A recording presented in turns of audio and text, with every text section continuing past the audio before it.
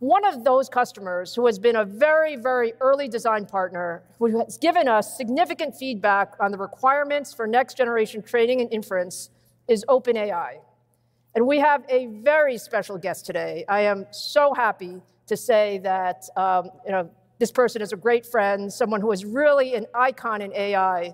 To hear more about our work, please welcome OpenAI founder and CEO Sam Altman to the stage.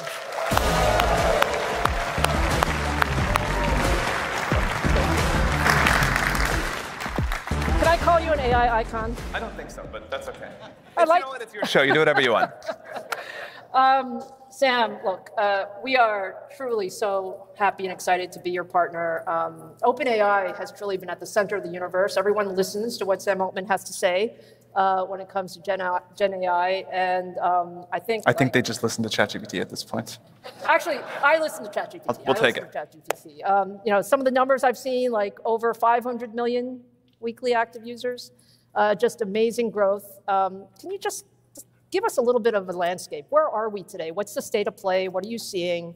What's most exciting right now? It's definitely been, for us and many other people, just an explosion of usage over the last year. I think the models have gotten good enough that people have been able to build really great products, text, images, voice, all kinds of reasoning capabilities. We've seen extremely quick adoption in the enterprise now.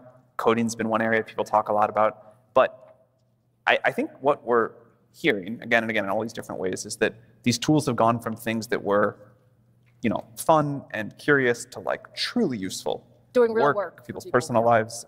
And the fact that you can now like ask a system like Codex to go off and do some like work for you autonomously over minutes or hours, it's like pretty remarkable. Yeah, I think the key point that you said is really enterprises are seeing lots and lots of value. I think the other thing that's been amazing is, the rate and pace of what you guys are putting out, it seems like every week you have a new model. Workloads are just changing so fast. What are you seeing? How are things changing? And, most importantly for us, how are you seeing compute demands changing? Tons have changed all the time, but one of the biggest differences has been we've moved to these reasoning models. So we have these very long rollouts where a model will go off and think about a problem and come back with a better answer, or in some cases, like a whole PR ready to go. But this has really put pressure on model efficiency and long context rollouts. We need tons of compute, tons of memory, tons of CPUs as well. I've seen that actually. And our infrastructure ramp over the last year and what we're looking at over the next year has just been a crazy, crazy thing to watch. Is there ever enough GPUs?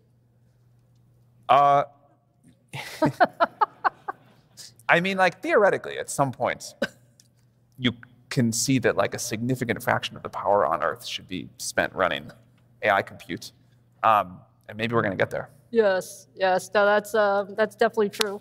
Look, we have been honored. Really, we've really appreciated the partnership and collaboration between OpenAI and AMD over the last few years.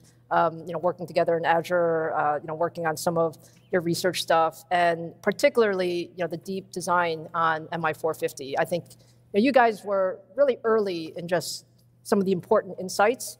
Can you just tell us a little bit about how that's evolved and sort of how we can do more for you? It's been amazing working with you all, obviously, and we're already running some work on the 300X, but the MI450 series, I think, and the work we've been able to do there is you've worked on that over the last couple of years, and we're very grateful for you listening to our input. Hopefully, we'll be a good representative for what the industry as a whole needs. But we are extremely excited for the MI450. The memory architecture is great for inference. I believe it can be an incredible option for training as well. And when you first started telling me what you were thinking about for the specs, I was like, there's no way. That just sounds totally crazy. That's too big. But it's really been so exciting to see you all get close to delivery on this, and I think it's going to be an amazing thing.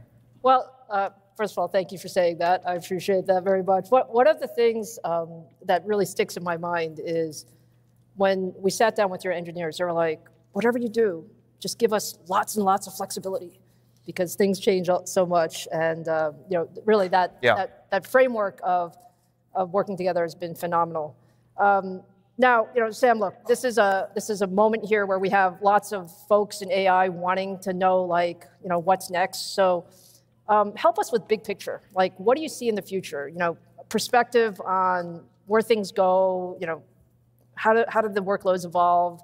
What happens with, quote unquote, AGI, and really, how do we as AMD and we as the computing industry kind of help enable all of that for you? At the beginning of the 2020s, we didn't kind of have AI as we think of it today yet. We had a bunch of other systems, but that was still, the pre-GPT-3 era, just by a little bit. And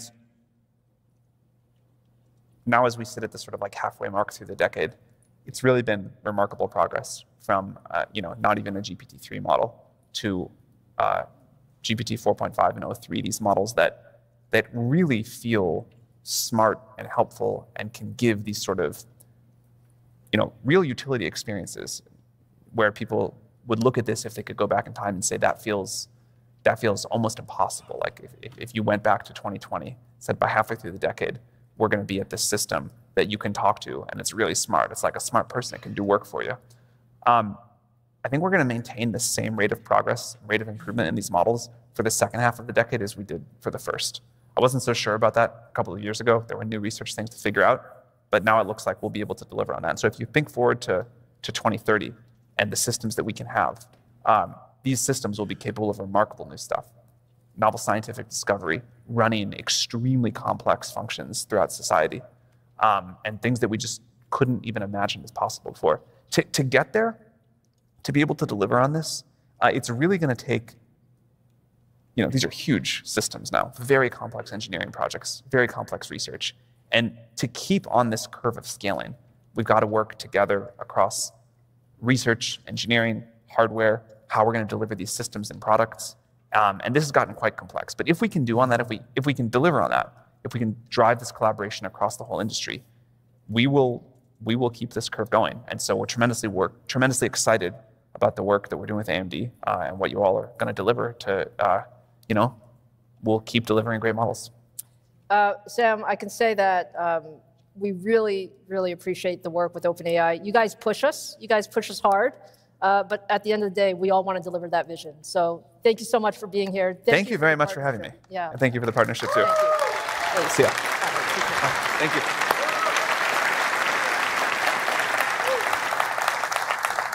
Now, at the heart of Helios, though, is the MI400 series. This is truly the most advanced accelerator we've ever built.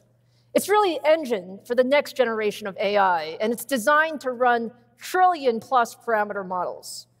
We deliver up to 40 petaflops of FP4 performance. We have 432 gigabytes of HBM4 and supports 300 gigabytes per second of scale-out bandwidth to connect across racks and clusters. Deliver up to 10x more performance for the most advanced frontier models, making MI400 the highest performing accelerator